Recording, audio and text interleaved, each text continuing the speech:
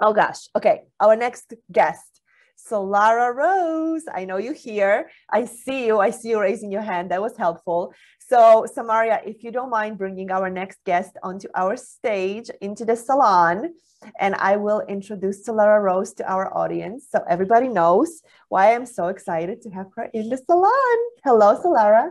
Hi, Hi. how are So you? great. We are like rolling in the salon, and can you Yes, feel like the frequency and the energy of what we've already created? So yes, I great. love it. I'm so excited to just dive right in. I know. Let me introduce you to our audience so they know who you are. Okay. So Lara Rose is a liquid radiance in human form. I love that. I love that sentence in your bio. So there's one more thing I'm going to say because you guys, the whole entire bio is on the speaker's page. I love this part of your bio. Divine identity. You have sentence before it, but I love this piece. Divine identity mastery within a brave, brand new world, all of their own making. Yes, yes, Love that. I read it and I'm like, oh, it's just so expansive. yeah. Yes. And that's where we create most powerfully when we're in that awareness of who and what we truly be. Mhm. And we choose and decide and create from that space. I mean, the manifestations are exponential. How do we be there? How do we be there? Mm. Well, for me, in my experience, it is I saturate and immerse in the field of self. So it's who am I as infinite creation? So I don't so much reflect on who am I, who I think I am as Solara is an individuated being. I marvel in the space of who I am as infinite galactic creation, emerging, expressing, creating all of this. And that allows the truest emanation of me as Solara to actually come through. So a lot of contemplation, cultivation, immersing in that field, asking those questions. Who am I? How do I create? What are my capacities? What is my true potential? How do I stay connected to my power? And as I go into that deep self-inquiry, all of those answers are revealed. And I open a space to listen and to receive that intelligence.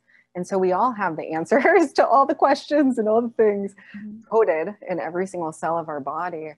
So lots of spaciousness and reflection on the nature of infinite creation.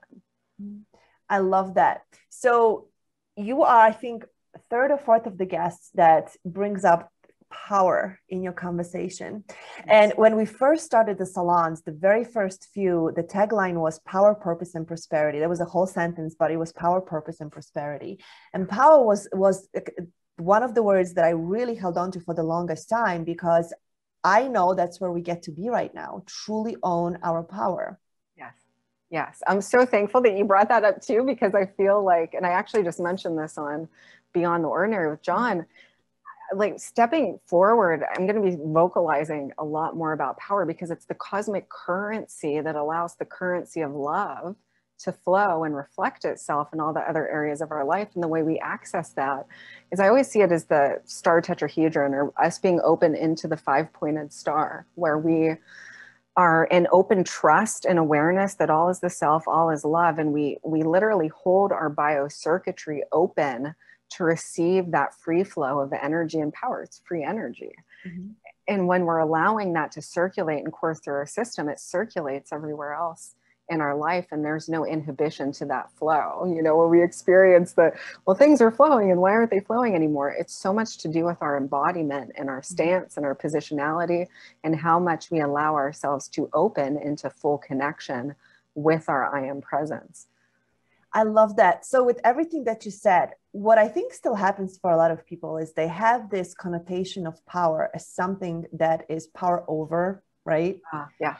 From the old paradigm, like they just haven't completely shifted. Even the awakened beings that I speak to, they still carry some of that understanding that they just haven't crossed over into, no, it's actually a very different definition we're working with. Yes. Well, I mean, power is the animating force of life. It's prana, it's chi, it's kundalini, it's cosmic energy. It's, you know, all that allows us to live and thrive and come alive in this experience.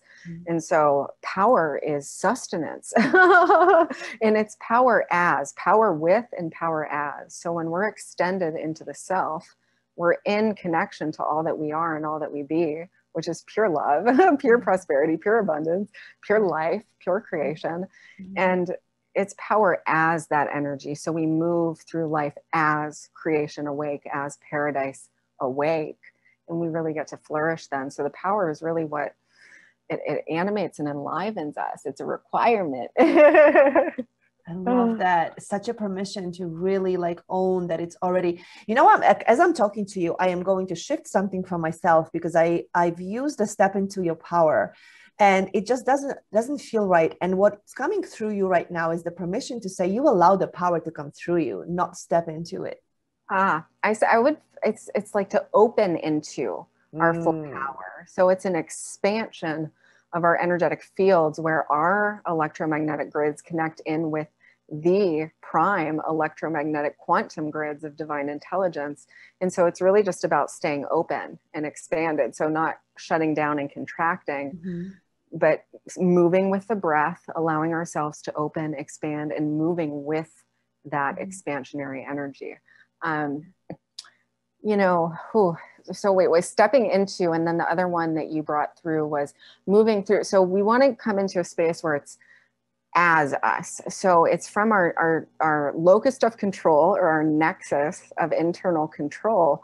But in that, we're open into the fullness of all that we be. So we're directing our experience from the positionality of life as me, not in me, through me, because there's these subtle, nuanced spaces of separation in that still. Like it's another power coming from somewhere else. But we're in the full recognition that we are that power and we're moving through life as that power, as the emanation of the light, of the love, of the care, of the joy that we are. I love that. Oh, I hope you guys felt that because I literally have this sensation in my body, like a recognition of that in my body. So amazing. So we're speaking to spiritual entrepreneurs in the salon, and we're speaking about making an impact while being divinely prosperous. What is the way that you move through your business? Because you're doing great things in your business, serving humanity through your business while receiving prosperity. How do you move through, especially now as we step into this new world, right? What is shifting? How do you be in contemplation when things, let's just be practical. How do you be in contemplation when things need to get done? Well, this is where I embrace my worldview of adventure and I just move with the flow. I'm like, okay, whatever's arising right now, it's an adventure. Okay, I have to create this next in my business. It's an adventure. Let's have fun. Let's play. Let's create. Let's vivify the energy and make it like a party, a soiree, an extravaganza. You know, we're all here co-creating and playing and designing a new world together. And it's this infinite game that's constantly unfolding itself. So we might as well have fun and have a blast, every day. My view is that every day can be and feel exactly like a weekend, total freedom, total creative expression. Yeah, I love it. And so it's to find a way to make it all fun, because there are going to be things that I don't want to say that we have the honor of doing, that we have the honor, truly, we have the honor because we have the capacity for it, the honor to do and to gift and to share. So it's just it's mostly around shifting our frame and our perspective around what we're doing and finding all the ways, light some candles, put on the music, just have fun.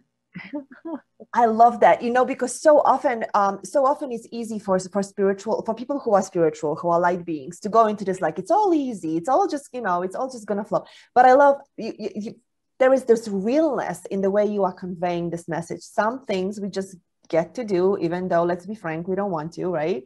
And we get to, right? And like we get to make it an adventure. I love that. It's like it feels like a permission. So all of you guys who are listening right now, make it an adventure. So one of the guests who was here before you her name was Samantha, and she gave us these very practical tips on getting things done, like naming things, something that's really exciting. Like, for example, I have to redo my webinar. She said, well, what if you rename it repainting your front door? Right?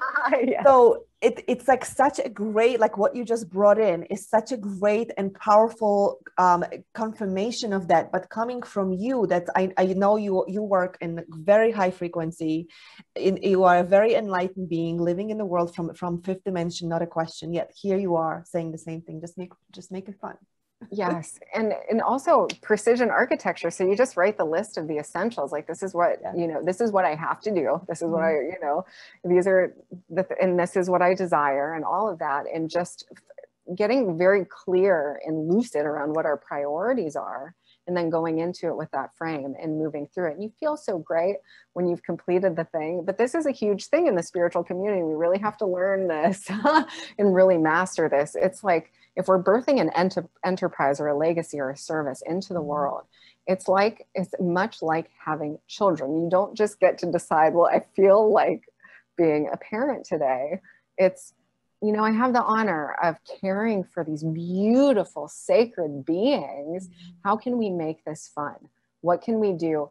You know, and so we have to adapt our inner landscape and our perception around what we're doing in order to effectively, you know, move through those actions in a way that feels inspired, where it doesn't feel like a push or a struggle, but it feels like we're leveraging our energy. Like, okay, what are some ways we can work with this? Yeah.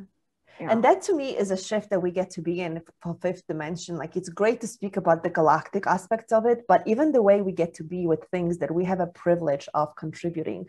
Solara, you and I, we get to talk because I so agree with you. I'm like, it's a privilege to contribute. It's something that we really raised our hand to say, I'll come this lifetime and do. Yeah. Right? Yeah, it's the greatest fulfillment that there is. And I mean, for me, it's the greatest satisfaction. Like, my whole world is in devotion to service, in every single moment, and with everything that I'm creating. I'm like, okay, just tuning into life intelligence, divine intelligence. How can I give to life? And it's this larger ecosystem that we're all a part of. And as we each, you know, contribute in the unique way that we are called to contribute, it feeds into and serves all the other ecosystems of life. And then it's also very wise to be aware of when we require replenishment and we require, you know, service from our creation. And so doing that dance where it's reciprocal and synergistic, and everyone is contributing, and when we're also allowing ourselves to receive from the ecosystem of life, and just being cognizant of which, you know, where we are in that flow cycle in our own unique experience, and staying attuned to our own rhythms. Yeah, I love it. And just for clarity, receiving from the ecosystem, one of the ways that we like to receive is through money. Yes, it's, you know, it's a beautiful, sacred, it's just a tool in its source energy. It's such a happy, innocent, truly at its core, it's a happy, innocent, pure, vibrant, solar, in my experience, very solar, illuminated energy that allows us to have the choice freedom, the experience freedom, you know, the capacity to even nourish and fuel ourselves and take exquisite care of ourselves so that we can shine our light and our creations into the world. It's such an ally to us. Yeah. Oh, I love the way you just said it. Just your words were so perfect to express that. We are cleansing the system of money, because money itself is such a, like, I just love it. It's joyful, it's solar, I love it. And we get to embrace it as that, as light beings. I love that. Oh, so amazing. What are you working, what are you working on right now? Like, what's being birthed through you these days?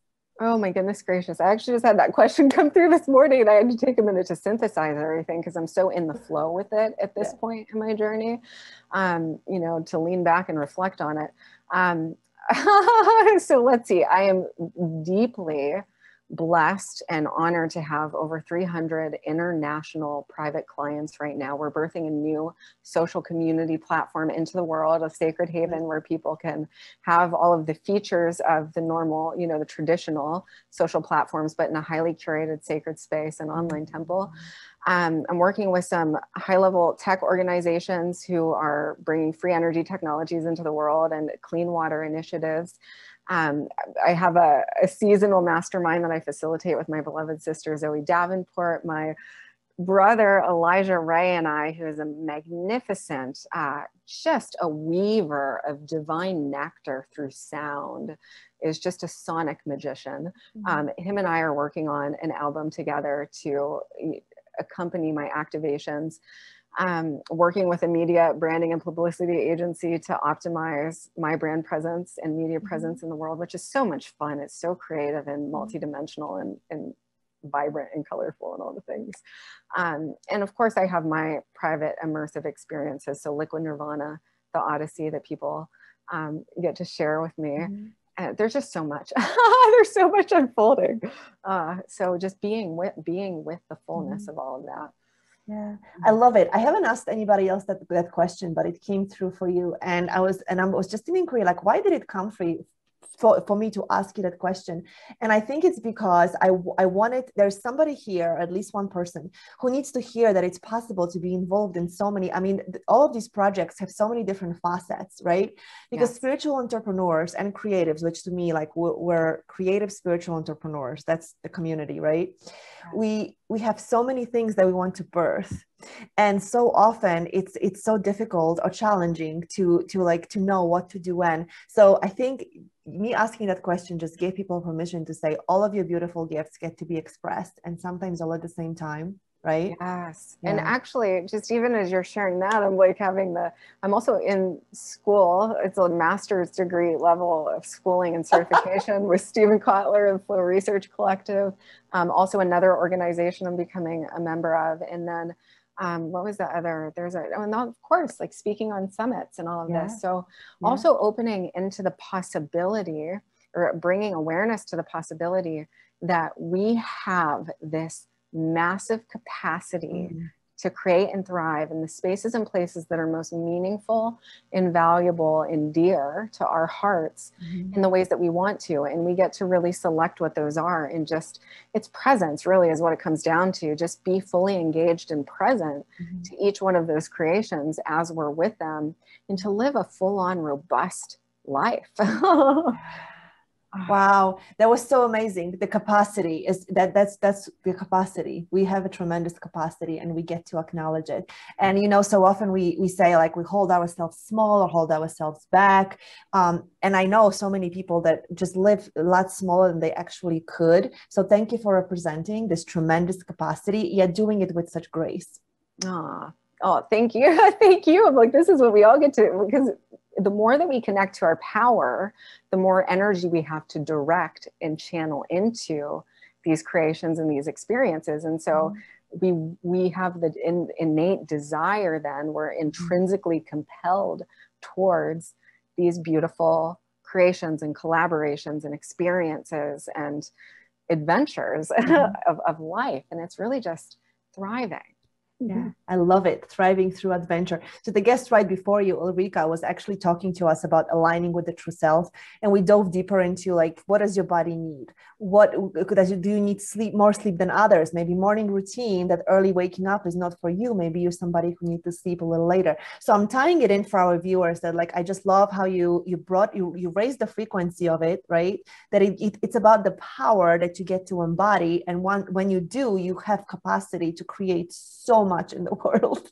Yes, and it's all so fun. It can all be so fun. And one of the ways, nature is my primary fuel source. So just everything organic and from the earth is just to keep it simple. And there's so much we can do with that gorgeous palette. And we can still enjoy and savor all the things that we love, but just to make it an art form, to create, to nourish and fuel ourselves and our bodies and our minds and our hearts and our souls from the super abundance that nature organically supplies for us and provides.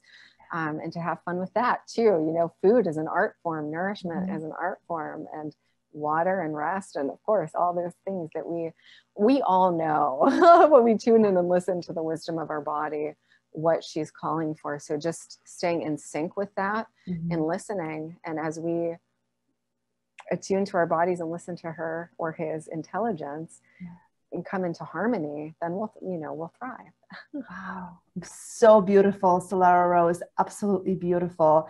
Thank you for bringing that, what felt like a transmission for our amazing participants, for our amazing guests. So I know you have a gift for us. And Samaria, when you can you drop the link in the chat, and you guys know what to do. Go down, see when you see Solara's beautiful face, there is a golden button, claim your gift. What's behind the button? A diamond DNA prosperity activation to just really swirl up and conjure up and activate and integrate and anchor in all of these frequencies of universal prosperity and abundance and love and joy and happiness and success that are available to us. So when you sign up for that, there's going to be some other gifts in your welcome email. So I love it. Surprises, because it's always an adventure, right? Yeah, and I love to give gifts. I love it. Thank you for being a gift in the salon today, Solara Rose. It was such an honor and a gift to have you here in our conversation in our beautiful salon. Thank you. Thank you so much for having me. It's been a great honor. Thank you. Yes. Oh, so amazing. So just like that, you guys, wasn't this just a juicy, juicy conversation? Isn't Solara Rose just amazing?